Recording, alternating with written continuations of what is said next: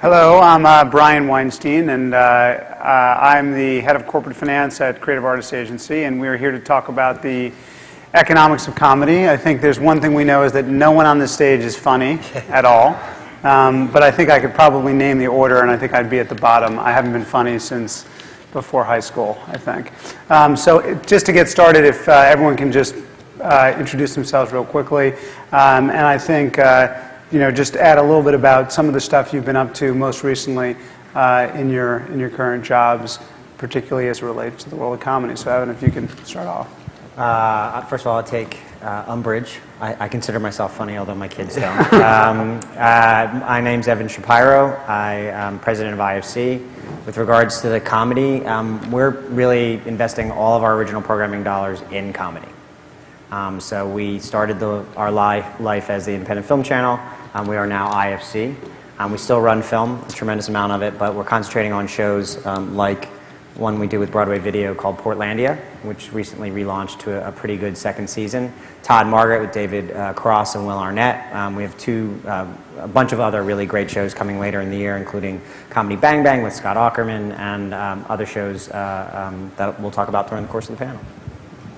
I'm Dick Glover, the president and CEO of Funny or Die, and that we basically sort of look at ourselves as a full-service comedy studio, if you will, with production, distribution, sales, marketing, etc. Best known probably for the website, but also produced television shows, had a film that premiered at Sundance past Friday, and essentially will create content and distribute across whatever medium available.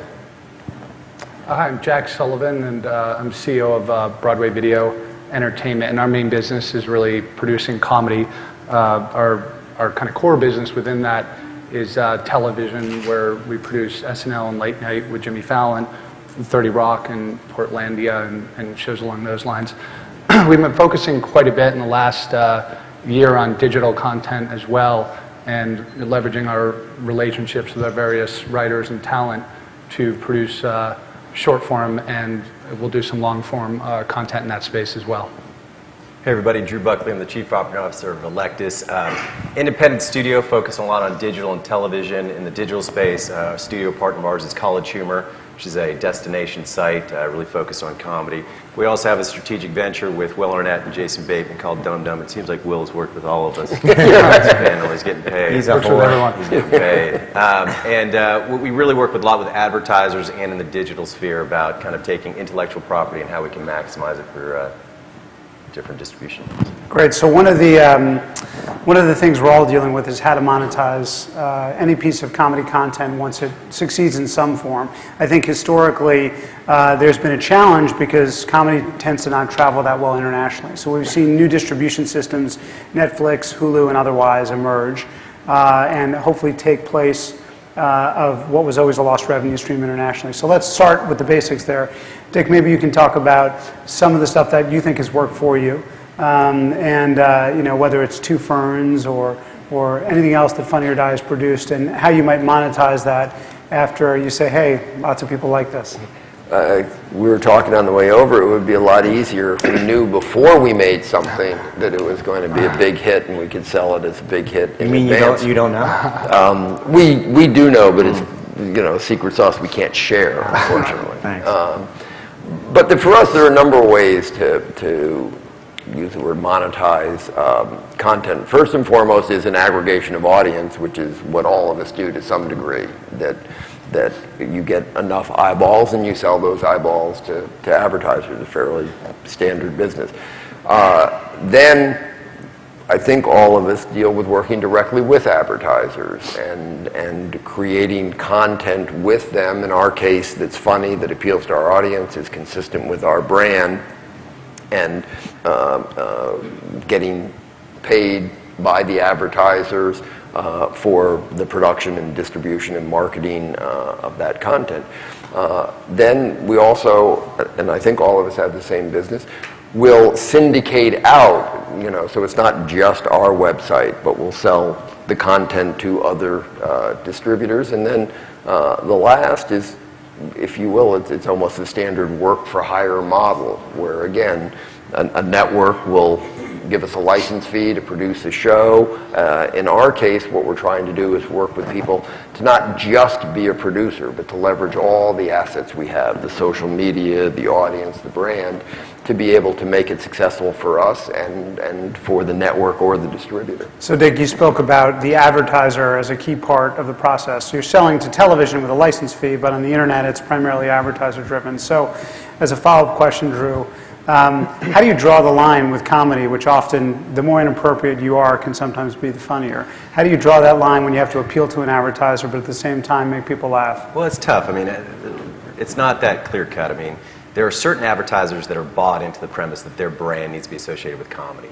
And that's always good because you know they know how it is to work with comedians and of that ilk.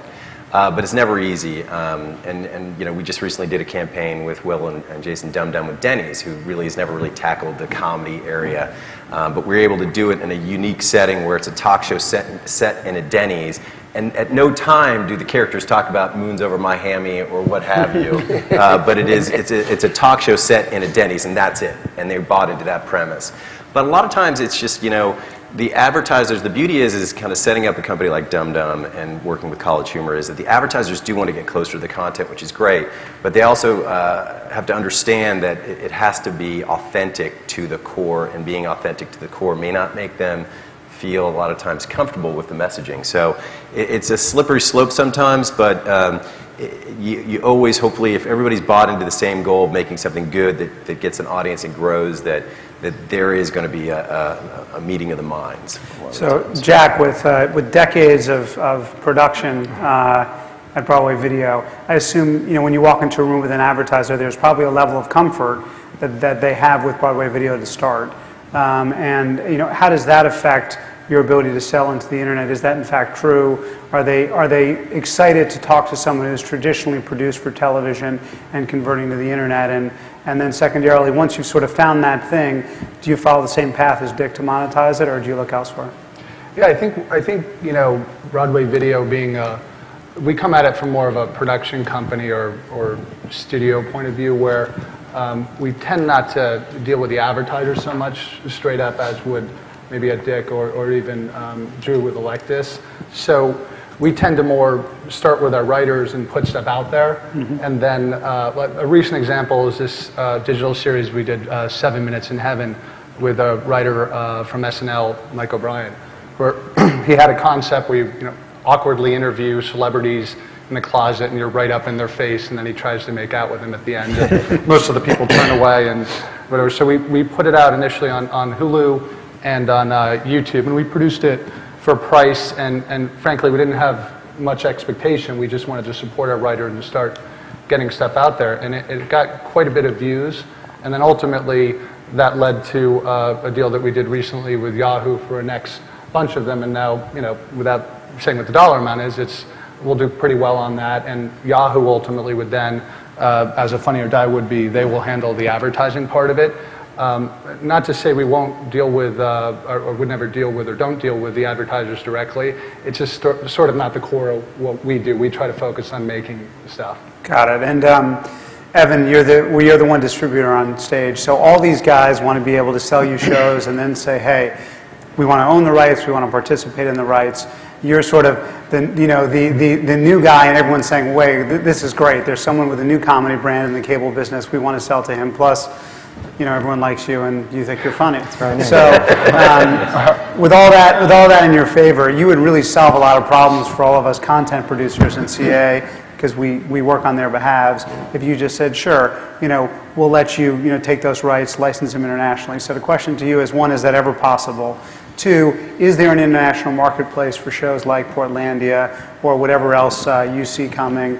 And is the alternative just, hey, let's have a great television show and then have a Netflix sale or a Hulu sale for some material back end? No. Great answer. First of all, I want to... Really, please, pretty please. Timing. No, there is. First of all, I want to... two bones to pick with you. First of all, it's never 7 minutes long. It's always like 3 minutes long. That would be too Very long. funny. And two, that's Lauren's closet, so he takes that off on his taxes too. So you're making Yeah, it- exactly. Way smaller. It's actually a very, very, very funny series. It is possible, and we do hybrids all the time with producers. There's a couple different things. For all the talk of web video, and there's no disrespect intended for anybody who's making web video, the lion's share of making a comedy brand successful has to run through television at some point, I believe. Especially if you're working working with creators who want to get their work seen. But because there's the dual revenue stream of advertising and cable affiliate fees, and now that's true for the broadcasters as well, you're talking about billions of dollars of available revenue that can get pumped back into the content in a way that is very difficult on most other platforms, whether it's mobile or digital or online. And now there was a report just this last week that said that with TV Everywhere, which is the authentication of content through the cable operators' platform online. Comcast and Disney just signed a kind of gargantuan deal for a decade for this type of thing. There's going to be an additional $12 or $13 billion of revenue generated each year from that same content that runs on television networks. So now you're talking about hundreds of billions of dollars a year in available revenue, and really what that revenue is goes to the shareholders to a great degree, but it goes back into the content. So when you're talking about developing the next generation of comedies in video, television is really going to be, and specifically cable television is going to be at the hub of it, because that's where the money comes from. So we're primarily interested in doing something that makes us a must-carry. So Portlandia went from being a cute little web series called Thunder Ant. You realize if you say something good, we're going to ask for more money next year. So you got to be careful about what you're saying. This is being taped. To being a cultural, a bit of a cultural, I'm not going to say icon, but it's become a part of the gestalt. And now when we go back in to negotiate with a cable operator, which we're constantly in negotiation with cable operators, we have something that is, with at least to a certain audience, very, very important, a passion point. And that makes it very important. So we're primarily interested in the advertising revenue and the affiliate revenue. So if someone comes to the table and offers to deficit finance a show, Whisker Wars is a really good example. So this is a show produced by the genius Tom Beers. It's a half an hour, I call it docu-com, about competitive beard growing. I shit you not. And this is real life, and it's very funny, and he made it economically viable for us to not own the back-end rights, meaning it was very inexpensive to us, it got on air very quickly, and then the cost per 1,000 people watching the show is lower than probably anything else that we do. So it depends. With Broadway Video, we have an interesting licensing deal where we fund a decent portion of the budget, and then we co-own some of the rights on the back end. With Todd Margaret, it's a co-production with RDF, and the rights are mixed up. With other shows like Comedy Bang Bang, which is a new show with us, we wholly own everything because we're wholly financing everything. So it is negotiable depending on the episode. And is there an international market? I mean, do you plan for revenues that will come from somewhere beyond the United States? Well, I think the greatest thing that ever happened to video content, specifically television, is that there are now more buyers than there have ever been. Yeah. So the death of home video, which I think we all feared, has been better than replaced, at least from my perspective. Between EST on iTunes and the SVOD, which is Netflix and now Hulu, and Amazon is working on Prime. The international market, and Jack and Drew can talk about this much better than I can, for comedy is not great. It isn't great until and unless you get to a volume. So we've made 50 episodes of Whitest Kids You Know. That's now generating a decent and reliable revenue stream for us because there's 50 of them. Right. Same thing with Dinner for Five. There's 50 of them. Yep. So once you get to that critical mass, then it's a little bit easier to generate revenue. Or if you become, if you're Friends or Two and a Half Men, I'm sure there's a decent revenue. But I don't think it's reliable. The good news is between Netflix, iTunes, Google, YouTube, Amazon and Hulu, there's actually, you can count that in your business model in a way that you never could on DVD sales. Good. So to switch topics, and hopefully this leads to an argument between Drew and Dick, and some sort of rupture in your friendship would be ideal. I know, Dick, specifically, you guys said we're not even going to participate in the YouTube channel auction. And Funny or Die made a clear decision not to be there for a number of business reasons. I think you guys have 50 of the 100 YouTube channels. 75. Something like that. 75. But 4, is that the right number? 3 or 4? 3. So that's a big commitment, and you obviously believe in that, and your financial backers believe in that. So why? Why would you make that?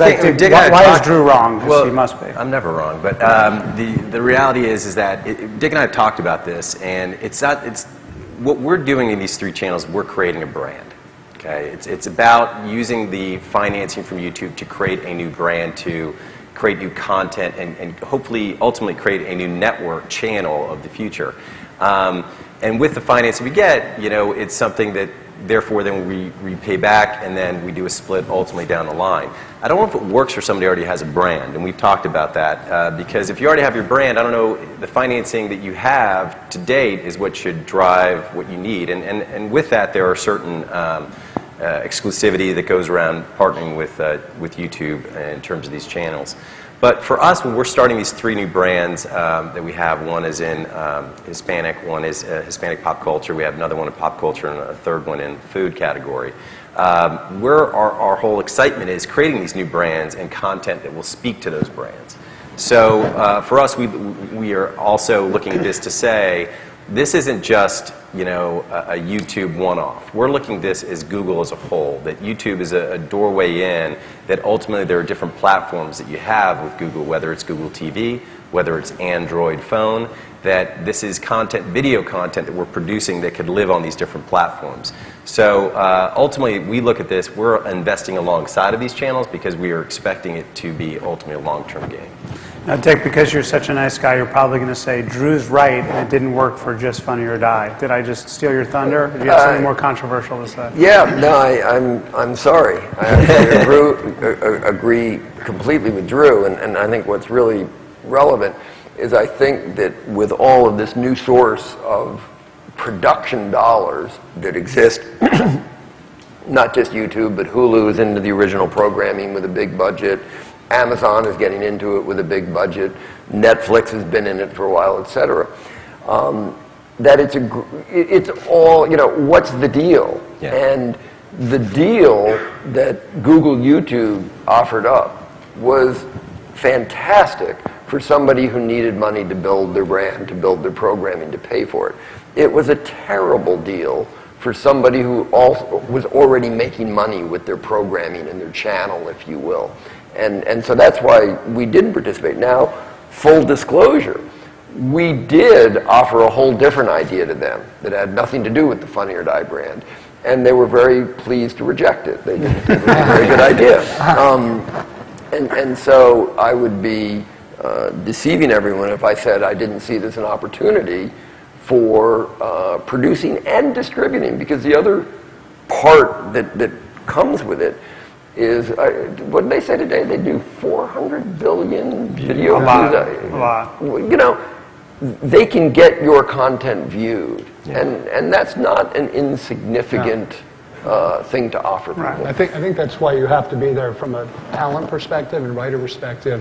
It really offers you a chance to not only discover people early, but to build brands and awareness for writers or talent that otherwise would have difficulty getting on the radar.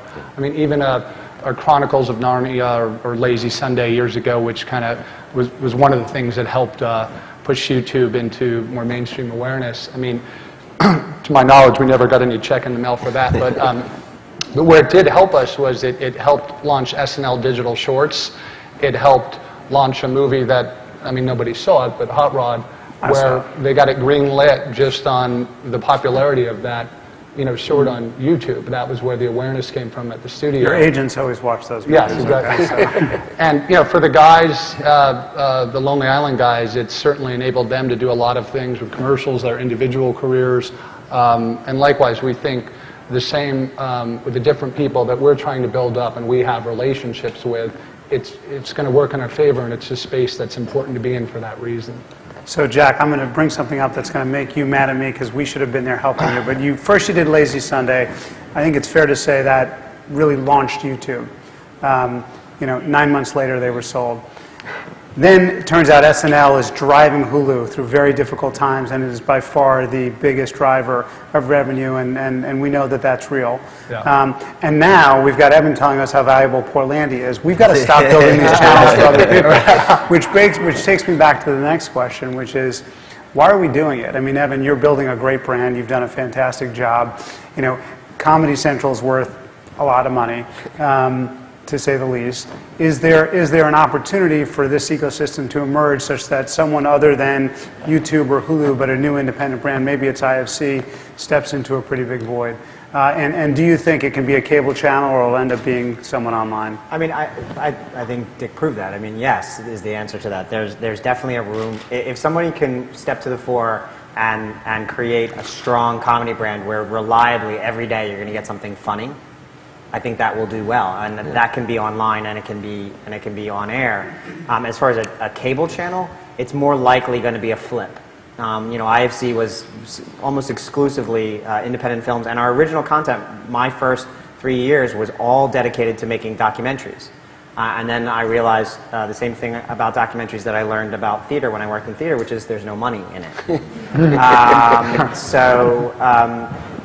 We had this audience, really smart, we call them responsible rebels, upscale, not huge, but really strong and passionate, and we asked them what they wanted to see, and inevitably, every single one of them said comedy.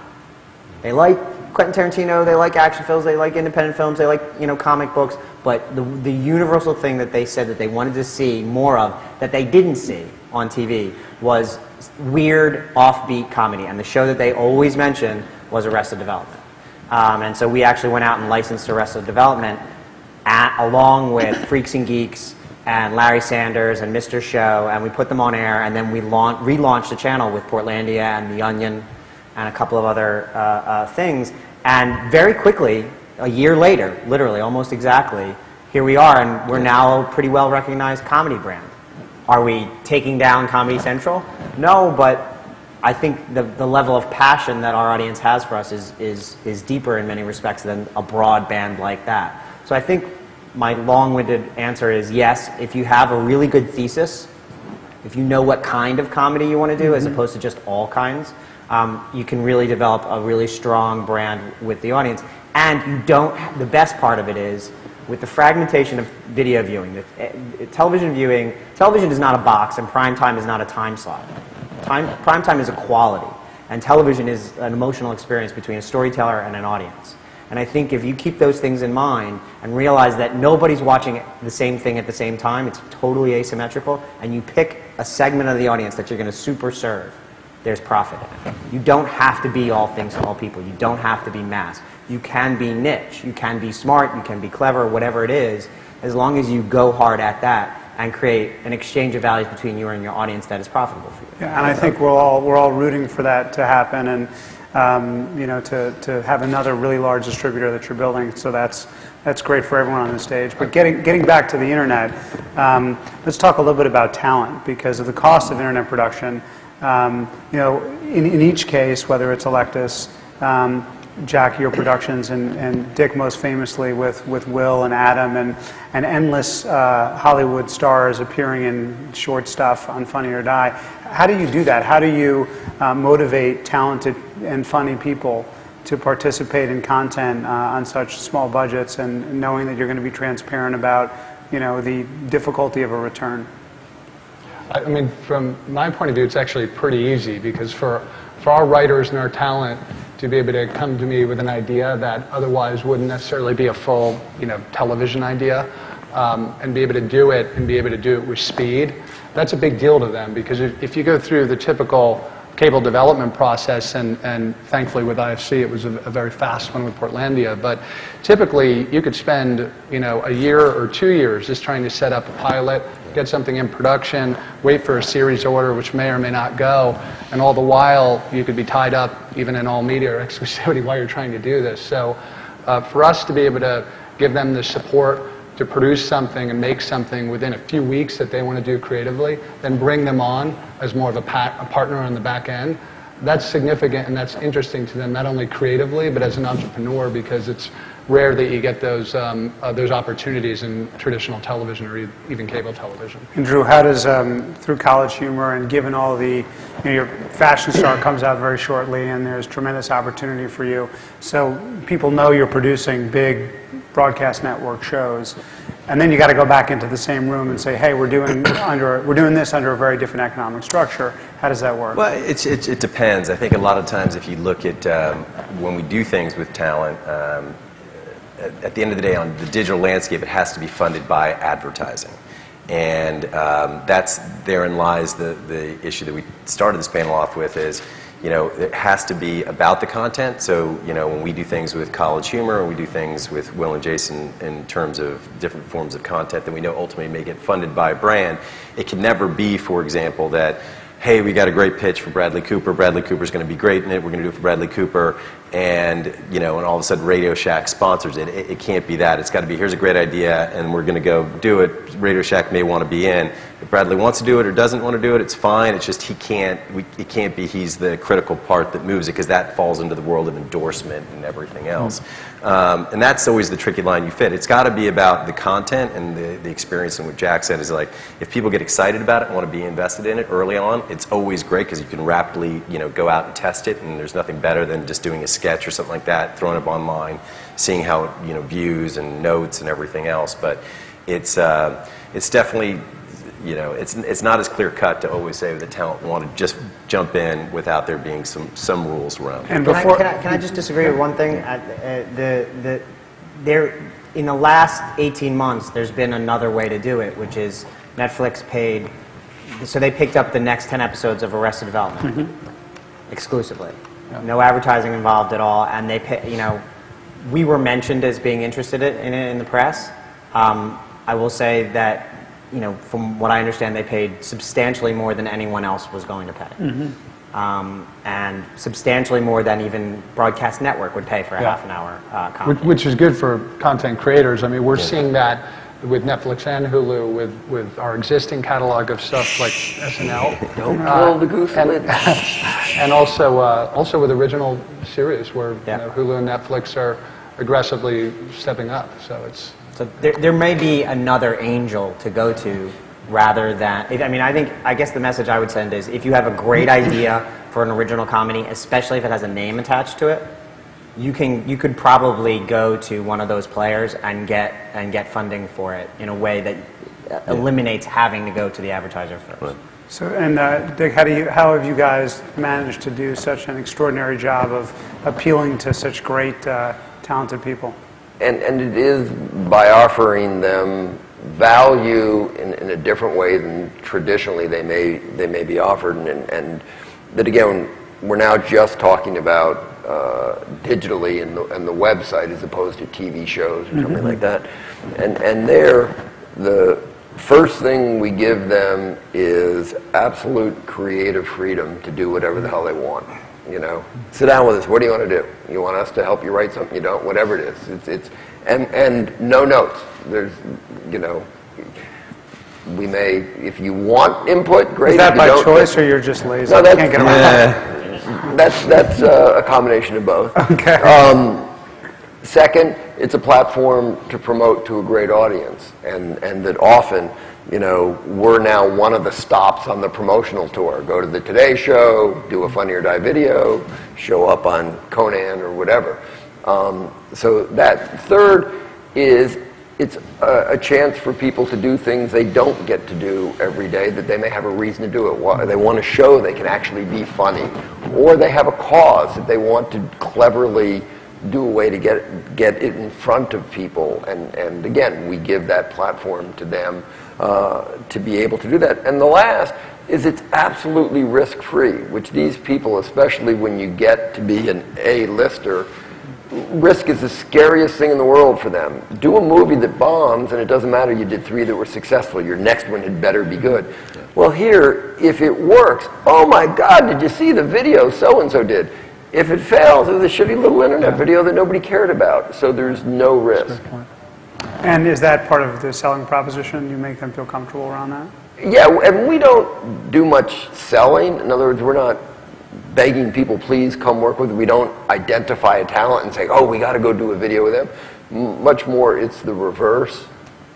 But is that, I mean, that's a testament to the company you built. I imagine for people not on this stage who are building comedy-driven businesses in other conference rooms here today, they are going out and pitching. And they're saying the same thing, you know, and when it comes to an agency or an attorney, they're going, well, that promotion's not that great. So I wonder, you know, if you're just in a unique position, given the brand you built. Evan, I don't know if you have any thoughts. I think everybody has some assets to sell. I think in the last couple of weeks I've seen both. The only thing I've ever seen Katherine Heigl in, I saw on Funny or Die, and she was very funny, and so she was able to kind of basically rebrand herself in a video about balls.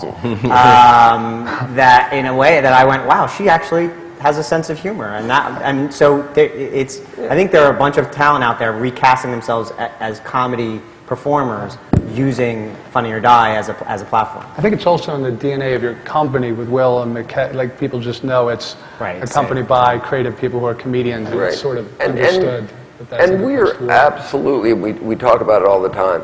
We are just totally committed to talent wherever it is, whether it's a aspiring writer just starting or it's an A-list movie star, to have a great experience with us. That we do things which may not be in our short-term economic interest necessarily, but we do it because if we can create that environment, we will have more people want to work there, do better work, etc. And that we're more proud of the number of people that have done 2, 3, 4 things. A great example, you know, Billy Crystal, not normally your demographic of, you know, the young audience, that had an idea, something he wanted to do.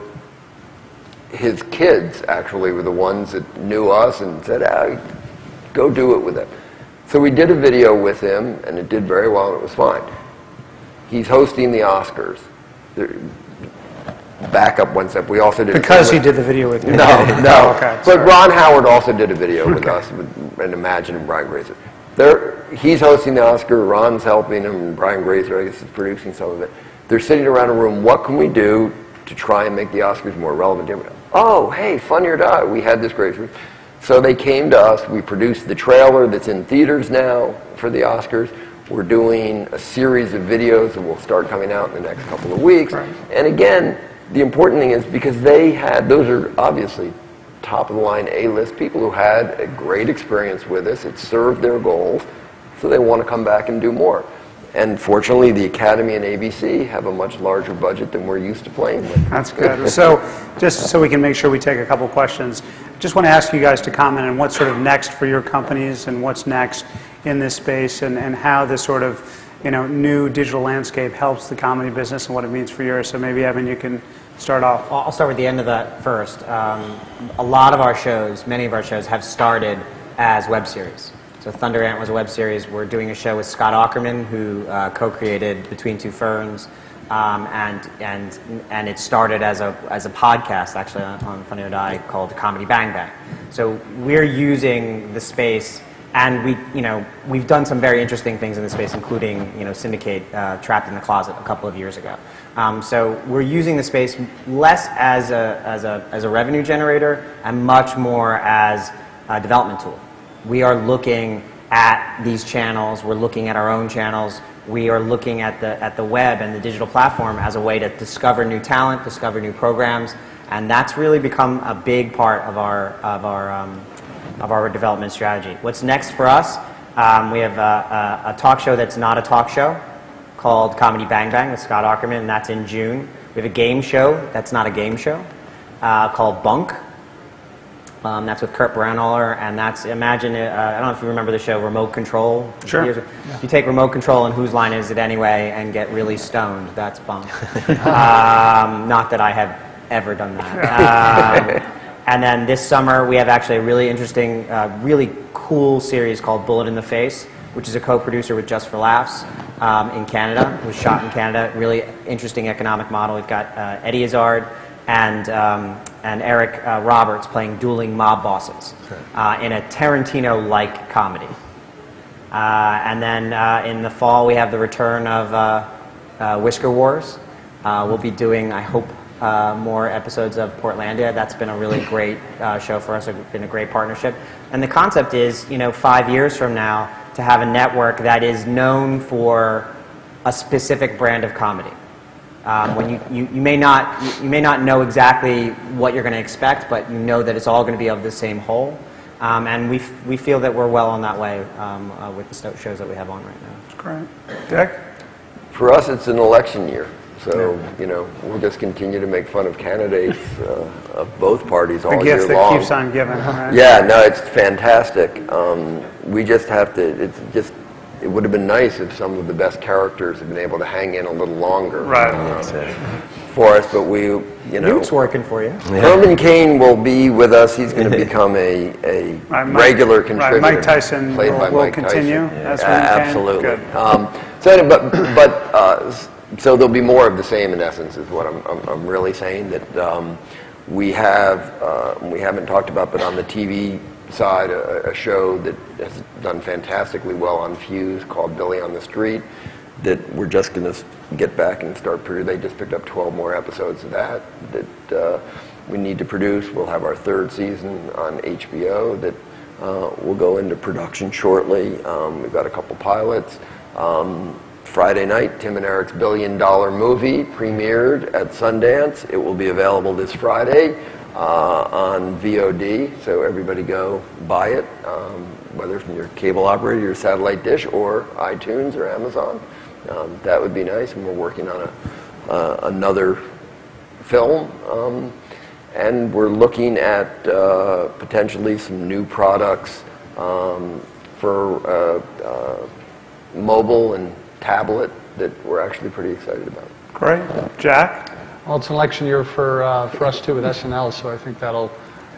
Is Sarah Palin running again this year? I wish that was the case. But so we're gonna focus on continuing to grow our TV business, and also in the digital space. I think the biggest thing for us is we have a slate of more things coming out with more of our young writers in particular and talent.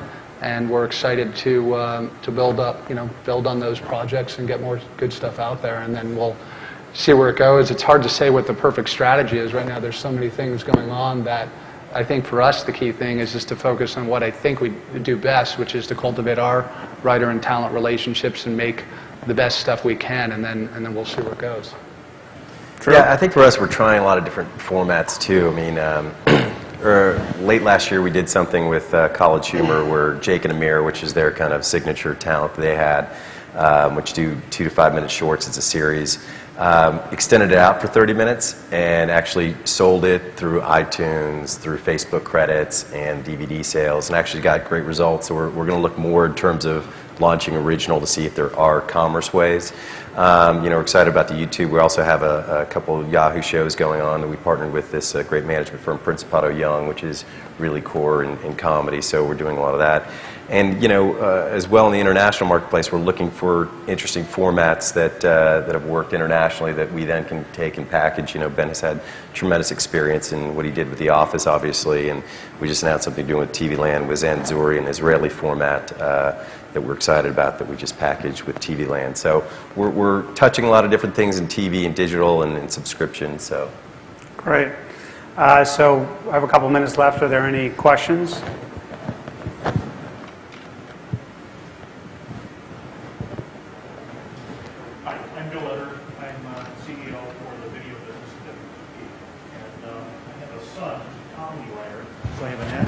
In this. Both at the same time. It's a press conference. Sorry. So I have a natural interest in comedy, but at WPP there's a natural internal reaction of, comedy, not ad safe, not big enough audiences, not specific enough audiences, not deep enough, consistent engagement. So you'll go back and change that argument for us? Exactly. So help me to explain that to my colleagues and to help my son so he should be able to make a living in this business. It's a quid pro quo, I think. But I think you have to it has to be the right match of a brand and content. So we just did a really I think, very funny integration in Portlandia, where Subaru, two cars are basically the characters in the sketch. It's Fred and Carrie at an intersection, one in one Subaru and the other, and they sit there for about 3.5 minutes going, no, you go. No, you go. And it's a very funny bit. It's going to go viral online. And I was watching on Friday night while it was on Twitter. You know, it was on TV, and I was watching the Twitter feed, a little bit nervous about what the reaction of the audience was going to be. Like, here's an obvious product integration. And they loved it. And the people said, that's the perfect... Actually, my favorite tweet of the night was, Subaru, the perfect brand for Portlandia. And that's right, because if you look at the Subaru commercials, they're all very earthy, crunchy, and very cool, and they match very well. The stuff that Jack and Broadway Video have done inside 30 Rock, I think, are, you know, with Snapple and some of the others, are the you know, the gold standard of branded integration. So I don't agree that comedy and advertising don't mix. I think you just have to have the right brand and the right content. Yeah.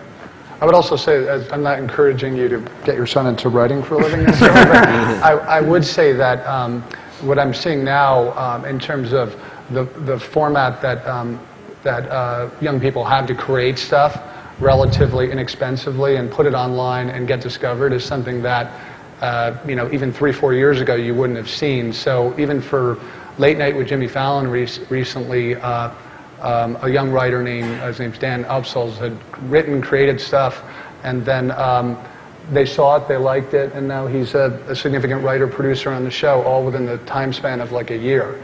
And that would have been something that would have been difficult to pull off a while ago. So I think in terms of that, it's encouraging for people who otherwise, you know, would have been hard to get discovered.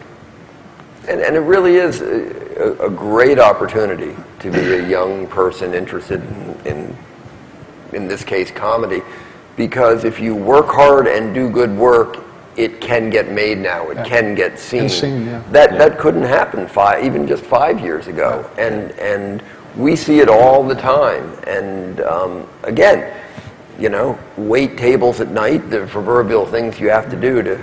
Actually, it's hard to make money right off the bat, but boy, if you've got talent, you will be discovered if you keep working at it. And Drew, you want to finish up here? Yeah, no, I think on the advertising piece, I think you'd be surprised. I mean, you know, I'd go back to that example of Denny's, is that, you know, their demo, as we all probably understand, is definitely on the 50 and above, but when we did this talk show set in the Denny's with Sarah Silverman, Amy Poehler, Will, Jason, and others, it really kind of brought it into the masses, and actually there was proof that showed that they're, you know, in store, they had younger demos showing up. But if you even looked at the comments, people were like, oh my God, Jason, I never knew you get a salad at Denny's. That's interesting.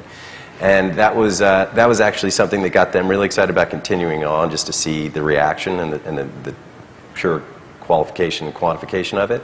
And on the other thing with Dick, it's like, I think on the talent, it's got to be, you got to keep on being consistent, because I think what we've all seen on the digital, it's like, unless you keep harnessing and putting it up and being consistent, it kind of fades. And that's something that I think that everybody should definitely, you know, if you've got something, a one-off doesn't work, it's something that you've got to consistently build and grow. So just to wrap it up, I think we've talked about a lot of different models domestically, internationally. It seems none of that matters. It doesn't matter what's in the spreadsheet unless you are funny. And you can make funny content. So it's great to get that point of view from a distributor and 3 great production companies and media companies that have done that for a long time. So thank you guys very much. Have a good day. Thank you.